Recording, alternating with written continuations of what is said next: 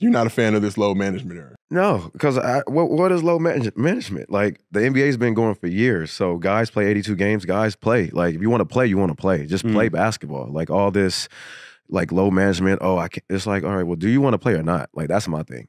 I mean, if you're hurt, yes. Like, I get it. If you can't go, yes, but just, okay, well, I played, 5 and 7 nights, and now I'm going to just take off a week. Like, what? Like, nah, like. You tweeted that you weren't really feeling the NBA becoming a players' league. How much do you blame the players for becoming a players' league versus how much do you blame terribly run organizations? Both sides. I mean, players are making a lot of money. They don't want to play. Franchises are making a lot of money. They trying to, like, whatever. Winning changes everything. But guys got to want to play too, though. Like, guys just missing games. Everybody's just missing games. Like, like taking my son to a game, I don't even know if, like, the main player's going to play.